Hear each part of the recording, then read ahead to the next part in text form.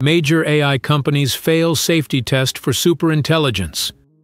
The world's leading artificial intelligence companies all received failing or near-failing grades for their plans to control superintelligent systems, according to a new safety assessment released today, even as they race to develop technology that could surpass human intelligence.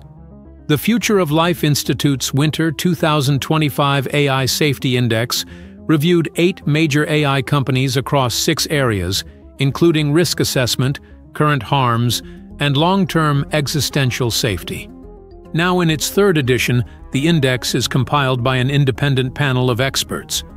While firms like Anthropic, OpenAI, and Google DeepMind ranked at the top overall with C-range scores, every company received a D or F for existential safety, meaning none showed a credible plan to prevent the loss of control over advanced AI systems.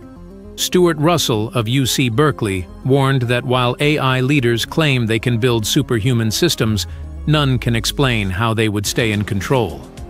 The report added that some companies privately estimate catastrophic risks as high as 1 in 3, yet still lack concrete strategies to reduce those risks. A widening gap is also emerging between top performers and lagging firms such as xAI, Meta, and China-based DeepSeek, Zed AI, and Alibaba Cloud.